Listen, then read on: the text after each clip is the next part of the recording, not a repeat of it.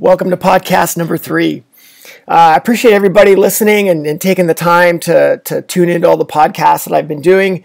Overwhelming response to the ones I've done, and I did ask for some people to write me or message me, and if they had a question or it's something I wanted to talk about, I would do that. And I was going to start a series of podcasts on another subject, but I received some overwhelming response to one thing, and so I thought I'm just going to dive right in and tackle this one. So the subject came up of overslowing your entry. So I'm overslowing my entry. Why am I overslowing my entry? And what can I do to fix it? And what are some report cards? And where does it come from? So let's just take you right through that and get that figured out. And it is something I typically see a lot. Oh my gosh, the entries are so scary. A lot of people can get the bike off of a corner, but overslowing the entries, going to the brakes too hard, or whatever the issue is. So this is a pretty big deal, and it's a big deal for a couple of reasons. One, you'll go quicker. The bottom line is you'll go quicker. The other one is actually it'll be safer, and let me explain why. That if you overslow the entry, you go to the brakes super hard, maybe compress the front too much, maybe the bike's out of shape, and then you realize you've overslowed before you've even gotten to the entry. So you get off the brake, you finally look into the turn and figure out what's going on. You go back to the throttle, then you turn in. You're actually turning in with less contact patch. So you've overslowed the entry, you're off the brake, you go back to the throttle, the fork's now extended, you've got less contact patch, and now you're going to lead the bike over. And it's funny, most of the low side crashes that I see are from an underloaded front end, not an overloaded front end, an underloaded front end. They enter the corner on the throttle, and then they add lean angle, and they continue to add some throttle or continue to add lean angle, and they're doing it with less contact patch. So this is a big deal where you're actually able to have some more contact patch when getting into the corner, and you'll be able to increase your overall speed when you go in.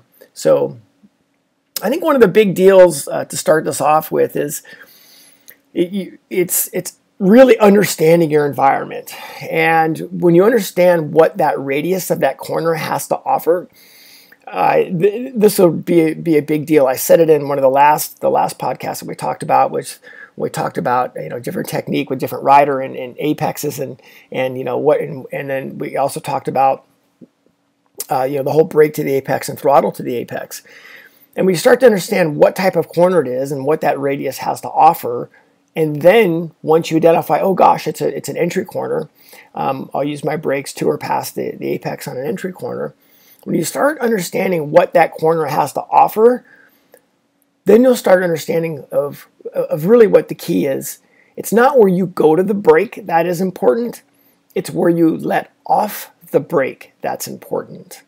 And this really plays into the fact of something that Casey Stoner said that he said it in his last year, his championship year, and he said, I think one of the things that separates me from everybody else as a rider is, he goes, I can identify every corner a little bit better than everybody else, and then I can adapt to that corner better than everybody else.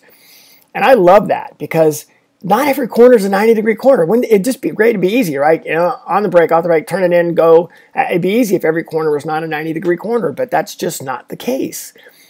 So we have to be in a position to be able to adjust for every different radius, every different grip condition, what our bike is doing, our environment, other riders around, or whatever that is.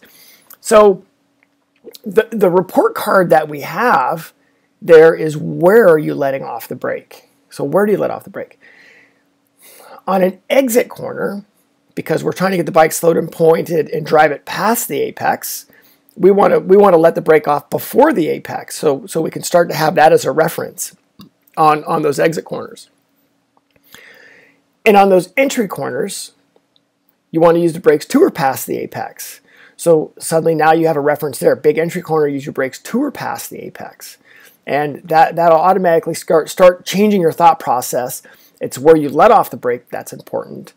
That's your reference point, not where you go to the brake that's important. Yes, sure, we're going to have some reference points. We're going to have a general idea But don't get so locked into that. Yeah, you want, if you're traveling the same lap time with you within 2 or 3 tenths or 4 tenths of a second, yes, you're going to have a general idea.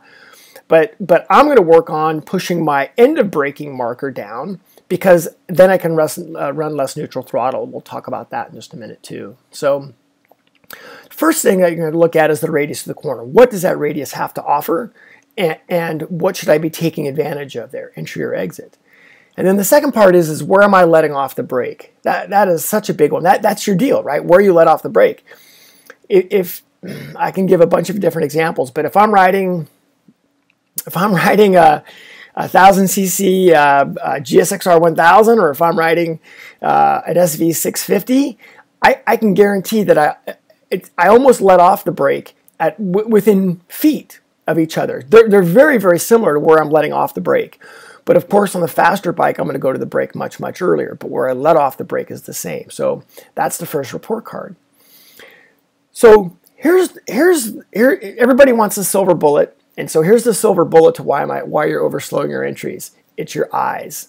That's all there is to it. It's your eyes. Your eyes are not seeing it soon enough, and you're not scanning back and forth to understand the environment. So, okay, where do I want to let off the brake? Hey, that sounds great. How do you do that? You have to do it by seeing it. So we have a great drill that we work on at the Rick Days, and a great drill that I work on with some of my top Moto America riders. I was just at Thunderhill this week. I work with 2 #1 riders. We went around, drove around the car right out of the gate. And you know what we worked on first? Our eyes. Our eyes had to be engaged. Our eyes had to be in play. So literally can tell our brain what's going on and what should we be doing. So your eyes are your silver bullet. So we get your eyes in play, and you'll go to your brakes. You go to your brakes essentially when you're scared. Go to your brakes when you're scared. And once you go to your brakes, then your eyes will move in to where you want to let off the brakes, and they'll scan back and forth. You'll use your depth perception to be able to adjust that brake pressure, so it'll tell you where you're going to let off of them. And then and here's what's funny. It's the same thing that you do when you pull up to a stop sign in a car, right? You just don't drive your car, look at the front of the hood, slam the brake on, and go, oh crap, the stop sign's way up there. No, you look at the stop sign, right? And then you go to the brake, and then you use your depth perception back and forth to adjust how much brake pressure you need. This is the exact same principle. So where you're going to let off the brake, how do you do it? You get your eyes into play. You get your eyes into play, your eyes scan back and forth. The more information, the more that you can see, the more information you can take in, the more information you can react to. So we got to get those eyes to move back and forth, and that'll start getting your depth perception going. And but looking at your motor controls, we also need something that gets our motor controls going. We need something that, if every time you go to the brakes is 40%, no matter what you do with your eyes, it's not going to make any difference. So the initial brake application, that first 5, so here's what matters with your braking. Your first 5% and your last 5%. That's what matters with your braking. The middle 90% of that braking adjusts for the radius of the corner. But if you go to the brakes initially at, say, 40%, 50%, you're now a victim of whatever that brake application is. Bang! You went to the brakes at 50? Well, I hope it's a 50% brake corner. I don't know. What we want to be able to do is we want to go to the brakes at 5%. We want to have that initial squeeze. It doesn't mean the initial squeeze is slow. It's still a 1, 2, 3, 4, 5, 1, 2, 3, 4, 5, but it's still a 1, 2, 3, 4, 5. It's not a 20, 50, 40, right? It's 1, 2, 3, 4, 5. And then as your eyes become adaptable to your situation, right? They become proactive at that time. Then you can go, oh, here's my first 5%. The fork has started to compress. The tires started to compress. I got my contact patch going. I got energy built up into the suspension.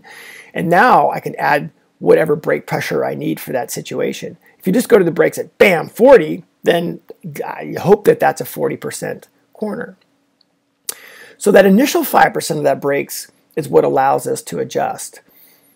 And once you've got that 90% going, what's going to give you the last 5%, the last 5% of your braking, that is what allows you, is your fine precision, your fine line adjustment, is the last 5%. So your first 5% of your brakes might be 1, 2, 3, 4, 5, 1, 2, 3, 4, 5, 1, 2, 3, 4, 5. Let that front end set.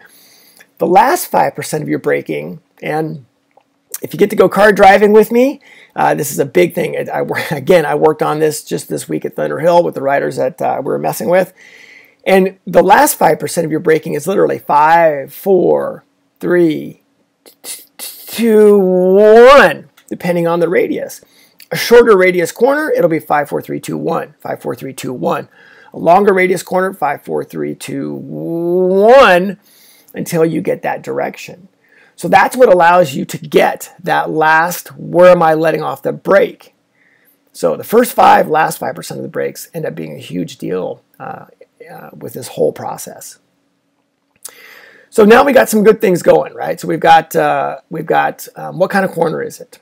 Where am I letting off the brake? We got our eyes engaged. And literally think about that with your eyes. You want your eyes and your motor controls to match. Your eyes and your motor controls to match. You want those synced up.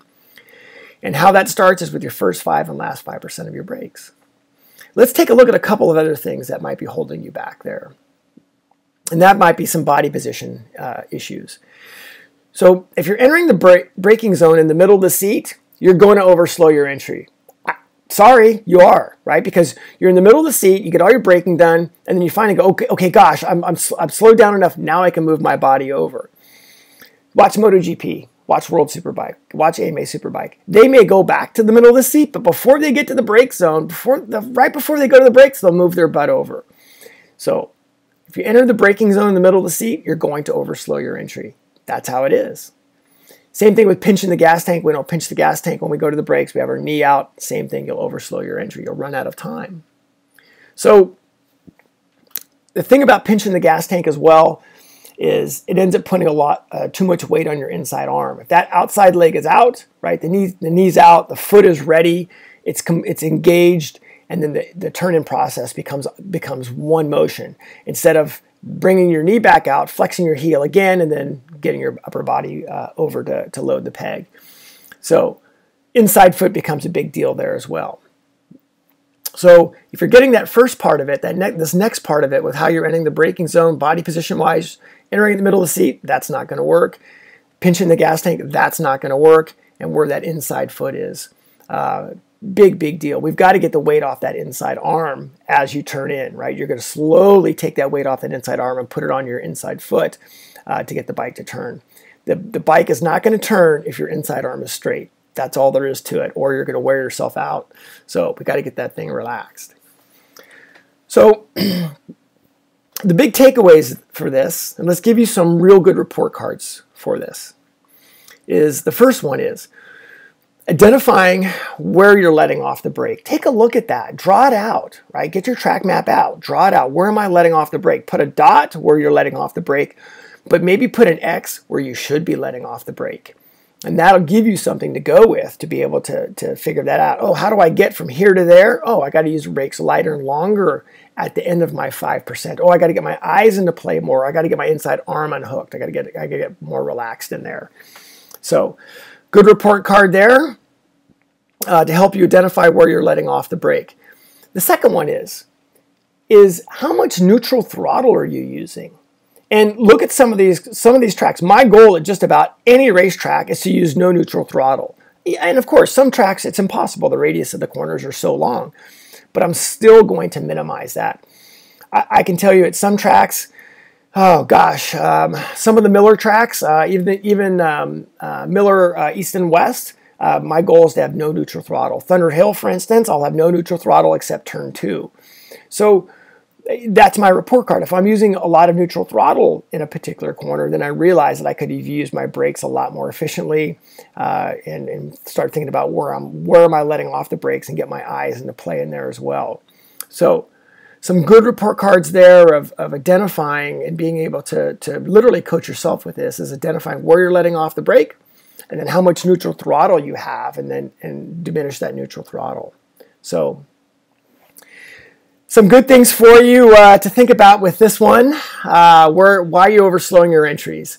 A lot of good stuff in here that you can start to mess with. Thank you very much for tuning in, and I'll have something out after this pretty soon. Thanks so much.